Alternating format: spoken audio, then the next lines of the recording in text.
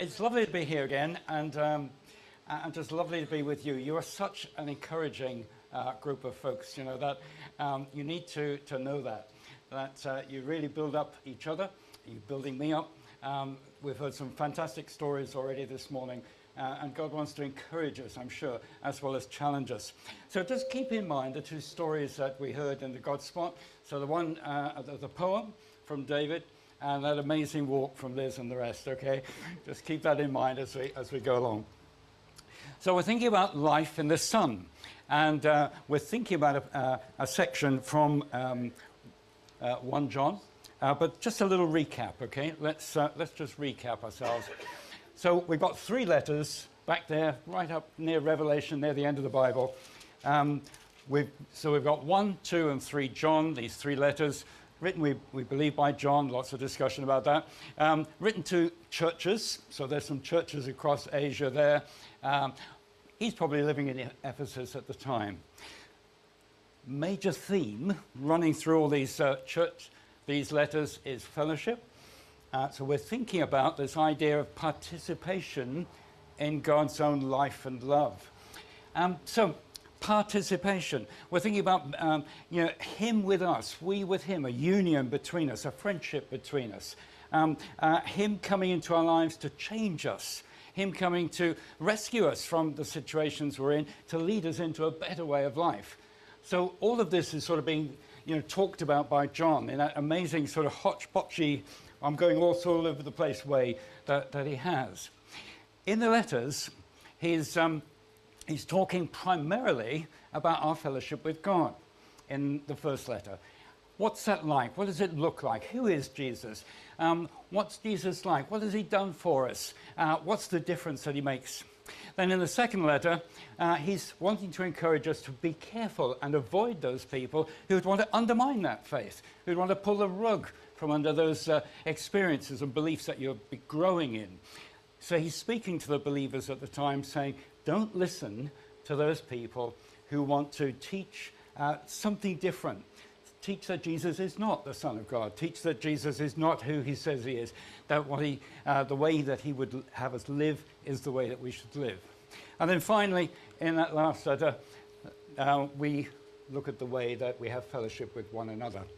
Tom Chevis led us through in going deeper in the last 2 letters there. So really, really helpful.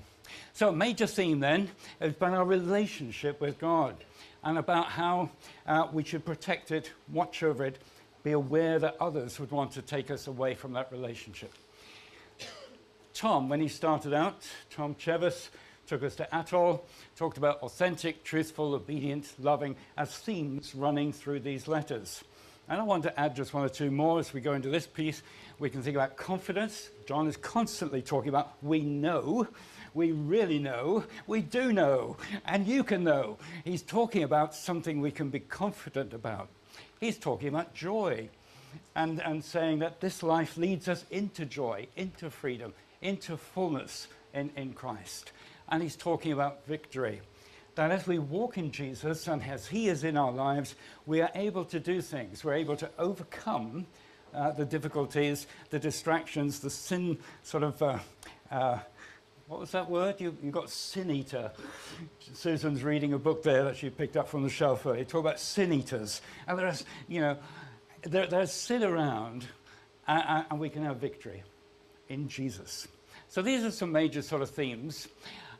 As we look into the passage here today, we're looking at this one, 1 John chapter 5, verse 12, 1 to 12. But we're not going to look at it all, and I'll explain that in a moment, okay? Because it would take a long, long time, I think. But if we looked into that passage, it talks about victory. It talks about the way that there is victory. We can overcome the world. And who is it that overcomes the world? It's the person who is believing in Jesus Christ. We'll try and touch on that. He talks about Jesus is God. And once again, he's defending the fact that there is ample evidence around that Jesus is who he claims to be. He is the Son of God. So once again, he's setting that out. And then finally, he ends this little passage by reminding us again that God gives us eternal life. And this life is in his Son. And he who has the Son has life. He who does not have the Son of God does not have life. Believers have eternal life. Now, really, I'd like to ask you to let me just concentrate on one verse, actually, but it comes within these first few verses. So let's read this together. And you'll have it in different versions, maybe. This one's the New Living Translation. So this is God's word. Everyone who believes that Jesus is the Christ has become a child of God. And everyone who loves the Father loves his children too. We know we love God's children if we love God and obey his commandments. Loving God means keeping his commandments, and his commandments are not burdensome. For every child of God defeats this evil world, and we achieve this victory through our faith. And who can win this battle against the world? Only those who believe that Jesus is the Son of God. And I'd like us, if we may, to concentrate just on one verse. This is the verse that I felt the Lord was leading to me over the last couple of months as I've had the opportunity to look at it. So loving God means keeping his commandments, and his commandments are not burdensome. So when I read that, it sort of jumped out at me, and I began to sort of say, ooh, hang on a second, let's have a reality check on that one. Loving God means keeping his commandments, and his commandments are not burdensome. We could immediately take it to Jesus' words in Matthew 11, where he says, take my yoke upon you and learn from me, for I am gentle and humble in heart, and you will find rest for your souls. For my yoke is easy and my burden is light. So come on, friends, honesty time. What's your experience? Is his yoke easy? Is his burden light? When you hear something like that, do you sort of say, well, that's a bit wishful thinking, a bit ideal, don't think you can really live that way, can't really accomplish that? What's your own honest opinion there? What's been your experience? We know an awful lot of people struggle in life. They have some very, very hard circumstances to cope with. Is your yoke easy? Is your burden light? And there'll definitely be people you'll come across who will say, no, my burden is enormous. You know, I'm weighed down every day. I have a constant warfare going on, as it were, either in relationships or in my struggle just to pay my way, pay the bills, keep the food on the table. You know, this life is a trial. It's difficult. And that word difficult comes up quite a bit. Here's an interesting quote. This is C. Gilbert, isn't it? G.K. Chesterton. He says, the Christian ideal has not been tried and found wanting. It's been found difficult and left untried. Let's just ponder that for a moment, shall we? The Christian ideal has not been tried and found wanting. Jesus saying, my yoke is easy. My burden is light. Walking with me is a delight. Walking with me will be so much different because I'm with you. And as we walk this way, I'm going to ask you to lay down your life. I'm going to ask you to die to yourself. I'm going to ask you to carry a cross. I'm going to ask you to surrender your ambitions. I'm going to ask you to give away your money. I'm going to ask you to do all of these things. It's an easy yoke. Go on, love those enemies who do awful things to you. Turn that cheek again. It's an easy thing. It's an easy yoke. As you do this, your burden you'll find, well, ever so easy. It's a light burden. And so many people have said, no, it's too difficult. It's too hard. Surely God doesn't really mean that. Surely there's a better way. Surely I can be a Christian and sort of and have some of it, but not surely all those other bits that he's demanding. When he says commands, he says, those who obey my commands, he says, will discover that life is not burdensome. Surely not all those commands. And so there's quite a few Christians around who would say, no, it's too difficult. And there's definitely a lot of people I've met who are not Christians who would say it is too difficult. Have you found that? And when you try to share a little bit out of Jesus and life in Jesus, they just said, no, I really admire you guys. I admire your faith. You know, I respect you for what you do. But no, there's no way I could do this. It's too hard. It's too difficult. And there are times, if we're honest, we say the same. We say that to God. We say it to ourselves. But also, there are people, having said that it's too difficult, have never tried it. You notice that? You know, that they admire these Christians, but I'm not going to do it. I'm not going to follow that way. I'm not going to put my trust in a God I can't see. I just feel it's unrealistic, unworkable. How can you possibly live a life of faith? It's too difficult. I'm not even going to try. And again, if we come back to ourselves, there might be some times when we say the same. It's too difficult. I'm not even going to try. There's trusting God.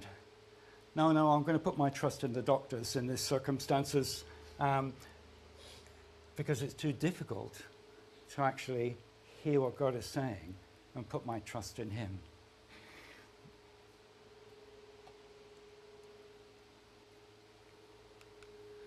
Let's pause for thought for a moment. So yes, it's difficult. Yes, it's hard. There's no doubt about it that the Christian life is immensely tough, that there is costliness to following Jesus, walking his way, life in the Son. It is difficult. But just think about, for a moment, what would life be like if you didn't do it? So it costs a lot to follow Jesus, but it costs more not to. Just ponder that for a moment. Ponder what life is like. You've had all those experiences. There was Liz talking about crying out for help. Lovely, wasn't it? You know, crying out for help, knowing that he loves me and he's going to help me if he can. And he does. He comes. You know. But if you didn't follow him, you wouldn't have that, would you? Unless it's just a gracious act of God coming to an unbelieving person, which happens. It costs more not to follow Jesus. Lots and lots of people out there will say, I want my freedom. I want to make my decisions about the way I live my life. That's you know, and many of them do appear, don't they, to be successful and happy people. And I don't want to knock that away from them. But ultimately, what's their life like? Well, this is Dallas Willard. He's an amazing teacher. And he says a few things about this. Now, this might be extreme, you might think. I don't know. He says, to depart from righteousness, to depart from the way of Jesus, is to choose a life of crushing burdens, failures, and disappointments. A life caught in the toil of endless problems that never get resolved. Here is the source of that unending soap opera, that sometimes horror show known as normal human life.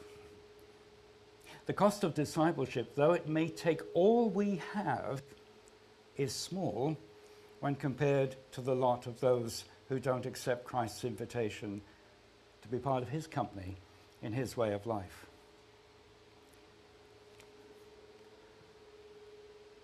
So it may cost us so much, everything, to follow Jesus, to have life in the Son. But we get so much more. And for those who have argued and rationalized and worked it out in their head and said, no, I can do this without him, there is day-by-day difficulties, but ultimately eternal difficulties as well, in a life separated from God. Moving on. Who remembers these? Yeah, these bracelets. For about 2 years, I had a bracelet on my wrist when these were sort of happening. So WWJD, what would Jesus do? And the idea was very simple, wasn't it? As you live your life day by day, you meet challenges and circumstances, and you have to make decisions, and you're faced with people saying all sorts of things. And the bracelet reminded you, what would Jesus do? And that was a good idea, wasn't it? And and I think in that way it was valuable. But there's another way of sort of looking at this, and a lot of Christians maybe fall into this trap, and I hope we're avoiding it. But the trap is we live our lives with that sense of knowing the rules. Oh yeah, the commandments, the commands, all those commands we have to obey. So we remember all those rules, and this is what Jesus said. And I don't know how we're going to make it happen, but anyway, he says do this. And so what we do then is we try, in our own strength and with our own wisdom, in our own way, to do what Jesus would do. And we have a bit of a problem then, don't we? Because when we try to do what Jesus would do out of our incredibly small resources, our tiny little bit of love, our incredibly infinitesimal wisdom, we have problems trying to live the way Jesus did. So I think there's a little bit of a trap there that some of us could fall into, where we try to obey the commands outside of living in Jesus. So let's get back to that really good bit, this easy yoke. What's the secret of the easy yoke? So we've got a couple of cows there. They're yoked by that wooden beam that you can see going across the shoulders. With that, they can tow a plough or a trailer. And it's a lovely picture, and preachers have loved that picture, and they've just talked endlessly about the way that animals, learn from one another and how they support and encourage each other. It's fantastic. Well, I want us to take us on, okay? So we're thinking about this secret of the easy yoke, and we're thinking about the way that he says his yoke is easy and his burden is light. And I want to try and illustrate it to you in a particular way. Lots of us have hobbies. Hope you do. I always encourage people to have hobbies. Things that interest them, excite them, they have fun with. And I have a number, and one of them is art. I attempt to draw. So this is one of my pictures, and I did in the last year. So you can guess it's a mallard, I hope. And this is another one. This is a kookaburra, done in a particular style of an Australian artist called Falasso. And you can see what he's doing there if you can see the pictures. And just to prove that it is real, there it is. Okay, all right. So, and I am delighted, and I'm really thrilled to be able to do those things. And you might say, gosh, I wish I could do that. It's a bit like the faith thing, isn't it? I wish I had your faith, So you look at something like that and you say, I couldn't do that. Well, here's the truth, okay? So let's go back. Take my yoke upon you and learn from me, says Jesus, for I'm gentle and humble in heart. Now, the truth is this, okay? The truth is that I have been following for years now different online tutorials, and I've gone to workshops, and I go to an art group, and I've met so many people who are really good artists, who know how to teach and encourage you to do what you didn't think you could do. So with this one, and so the artist is called Eric, and he's a lovely guy to get on with. He lives in Bromsgrove down there. And so I went to a workshop with him. There was about 10 of us there. And he said, right, today, he says, I want you to have a go at this. And he put up several pictures, all looking incredibly impossible. So it starts off by saying, no way, no way am I going to be able to do that. And, but you can hear this, you know what's going to happen, don't you? As he guides you through the steps, as he said, well, you need to do this first, and then have a go at that, and then we'll do that, and then we do that. And it builds, and it builds, and it builds. And you suddenly discover, I could do something I didn't think I could do. He stretched us out there, and he made us do, he made us do the impossible. And wow, yeah. So they look great, but I'm not an artist. Not in a sense that, they can create things from almost nothing. They can draw almost wonderful things. I'm good at copying. I imitate. I like to learn things from other people and say, and of course you bit by bit modify it, don't you? You bit by bit put a little bit of you in it, but primarily and basically it's copying. Guess what, with Jesus, we imitate, we copy, we walk with him, and he says, I'm going to be that teacher. I'm going to show you how step by step by step you can do the things that I do. I'm going to show you how what looks impossible is something that is possible. I'm going to show you that something that's really hard and difficult is actually quite easy. I'm going to change your life little by little by little. The easy yoke. He says, apart from me, you could do nothing. I don't know how many times I've prayed that. Lord, you say, apart from you, I can do nothing. Absolutely, true. So what have we got to do? We're coming to the teacher with a teachable heart. We're coming with a willingness to learn. We're coming with, I can't do it, but show me, and maybe I can. He says that if you draw your life from me, if you draw your encouragement from me, if you are like in the poem, the person, the boy running along the track there, and there is Dad saying, you can do it, you can do it. When you have an encourager like that in your life, Jesus, then you find yourself able to do the things you thought you couldn't do. But there it is, apart from me, you can do nothing, which is very humbling, isn't it? It knocks away at our ego, and he will ask us again and again to do the things that seem impossible. Are you an armchair Christian? These are quite common. They're around, and they're around in all walks of life. So if you're a football enthusiast, and you know the armchair referee, don't you? The one who is telling it should be this way and it should be that, and you've got that wrong. Or maybe you're into politics. So the armchair politician, I could do it better. Put me up for Prime Minister. The armchair person, they're everywhere.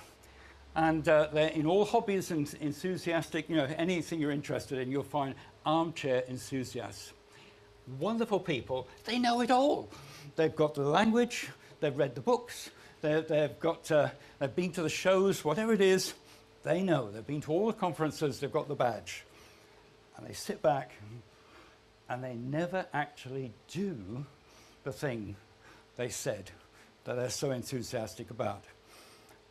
One of my odd hobbies in the past has been railway modelling, and creating a railway layout is not a toy, okay? It's not a toy. It is, that's correct, isn't it? Okay, but it is a creative activity which requires a huge amount of different skills. It's wonderful. And, but you get so many people who are armchair modelers. They've read the books, got the magazines, they've got stacks of models to make on their shelves, but they never actually do it. And that's a tragedy, isn't it? And what we're called to do is actually do these things, not just hear about them or let other people do it. There are those Christians that lean heavily on other Christians. Have you noticed that? It's your faith that I'm leaning on, not mine. And God wants to say, no, let me build your faith so you don't need to be that sort of person. If you look for me, says God, you will definitely find me. So here's the thing. In the race that we had there with the boy, in the race that you did there, yeah, it was no good, was it, saying, I'm finished. I can't run any further. I can't do any more. And God's going to constantly come to each one of us and says, but you can, and I'm going to help you. You say that you can't love those who hurt you. I'm going to teach you how to do that. I'm going to teach you in such a way that as your character and your heart changes, little by little, it is more difficult for you to dislike and hate that person than to love them. The yoke has become easy. You're going to find that instead of you hoarding money to yourself, you're going to be more and more generous and open-handed and relaxed about who supplies the needs of my life, because you learnt how to do it. If you seek me, he says, I will teach you. If you look for me, you will find me. Throughout the history of the church, there's all sorts of disciplines that have grown up. I like this little quote: discipline is choosing between what you want now and what you want most. One of the things about Christians is that, well, I learned it when I was in teacher training. It's a posh thing called deferred gratification. Don't know what that means much, but it means that lots of people around us want the instant answer to a question. They want the instant thrill. They want the instant sort of whatever. Whereas what God is saying is, no, we're in this for the long term. And it's a case of be prepared to be patient. Be prepared to learn. Be prepared to fail. I'm going to be with you. There'll be no condemnation. There'll be no pointing the fingers. There'll be no, you know, the dad didn't do that in the poem, did he? He didn't say, what a failure my son is. Get up. Go for it again. And God's calling us to a discipline, a willingness, an effort in our lives. And it's expressed in the spiritual disciplines in lots of different ways. And if I put the list up here, and I could put a few more up, here we go. Whoops, go back one. That seems overwhelming, doesn't it? Oof, no, that is too difficult. But God wants to help us step by step to learn how to pray. Pray in such a way that we hear his voice. Pray in such a way that we become more confident and that we've heard his voice. Pray in such a way that we're more relaxed now about hearing his voice. Or the whole idea of fasting. I mean, I don't know how many people fast, and I don't fast a great deal, but I have fasted. And I have done long fasts and things. And I've learnt from that you can do it. It's not a wishful thought or an ideal or something. It's a reality, and it makes a difference. So fasting might be something you call it. Study sounds heavy work, but just reading, asking God to teach you, you know, being willing to little by little gain more and more insight and knowledge is really important. Or what about simplicity in life? How we overcomplicate life so there's no room for God because we're so busy. Or what about solitude? Wow, you know, everywhere is noise. So it drowns out the still small voice of God because we don't give ourselves or him the space for him to meet with us and talk with us. Submission is a big thing, isn't it? Surrender, laying down your life. And that will come again and again through our lives. And he'll say, are you willing? Are you willing? Are you willing? I can go back to very young years thinking about Christmas Carol, where it talks about the shepherd. What are you willing to give me? I'll give you my life. You know, that's a big thing, isn't it, for a child to say to God. But that's, you know, more and more and more. Are you willing? I've been very privileged in my life because being an Anglican vicar for those years, I had a lot of freedom, which I guess a lot of folks here haven't got. You know, if you're working some of the hours that some people are working, looking after homes and children and so on, it's quite difficult, isn't it, to look at that list and think, where do I find a space? Whereas I had the freedom actually to say, okay, I will go off for a few days and I will pray and I will have solitude and I will, you know, meet with God. And that was wonderful. Not everybody can do that so freely. But your loving Jesus is going to show you how. And he's going to give you the means to meet with him and grow in him. And I just want to encourage you, please say yes to him and let him teach you. So, look for me wholeheartedly, you'll find me, and little by little discover that I mean what I say. And when I lay out commands, those commands are not there to tyrannize or to spoil or to make your life impossible. They're there for your blessing. They're there to encourage you. They're there for good life, good health, and a rippling out to the world around us. From 2 Corinthians, we're coming to a close, guys. And we all, who with unveiled faces contemplate the Lord's glory, are being transformed into his image with ever-increasing glory, which comes from the Lord who is the Spirit. So that's what the Lord is doing in our lives. He's transforming them little by little by little. But he so much wants our cooperation. He so much wants our involvement. He wants our commitment. He wants our determination that actually we're going to place him first, and we're going to seek him, and we're going to not let go of him until we have met with him. He wants to teach us. Loving God means keeping his commandments, and his commandments are not burdensome. My yoke is easy, my burden is light. So thank you for patience, especially in this heat. What kind of response? What are you going to take away from this? What are you going to do? What has the Lord reminded you of? You know, that book you were halfway through reading, that thought that you were going to get up that little bit early and pray, that, you know, those nudges that have come to you from the Lord about what to do next. Are you going to listen to that? Are you going to let him do it? Are you deliberately from today going to say, I need to go and talk to Mike or to any of, or loads of people around here and say, well, how did you do it? You know, what have you learned? What did you read that was helpful? And lots of folks here can help each other that way.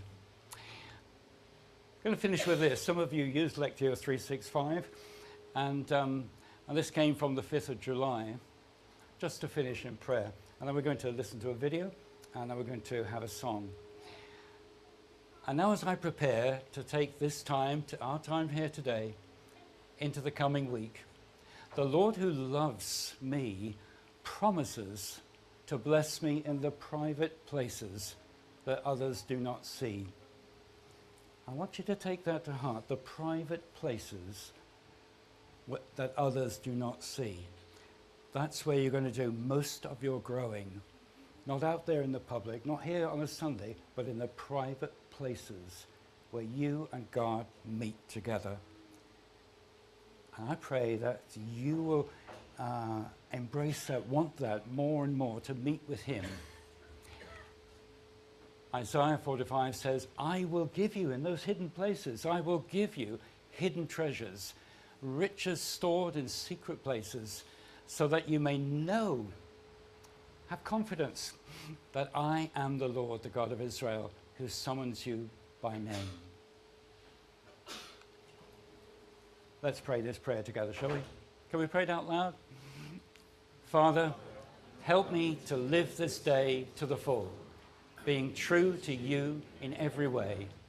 Jesus, help me to give myself away to others, being kind to everyone I meet. Spirit, help me to love the lost, proclaiming Christ in all I do and say. Amen. Let's just pray. Father, it's such a wonderful invitation to have from you through Jesus. Come to me. Discover my yoke is easy. Discover my burden is light. Lord, we pray that each of us, wherever we are in our journey with you, will discover the truth of that more and more. That we will delight in you and find strength in you. That we will find companionship in the tough and the hard and the difficult times and the joy-filled times. We pray, Holy Spirit, that you would again and again and again come and be our teacher. to enable us to discover and to live in the easy yoke. Thank you, Lord, that you love us. So as we face this new week with whatever is ahead of us, we pray that you walk with us and be with us and help us to know life in you. So would you bless us now, we pray? And we ask for that in the name of the Father, and of the Son, and of the Holy Spirit. Amen.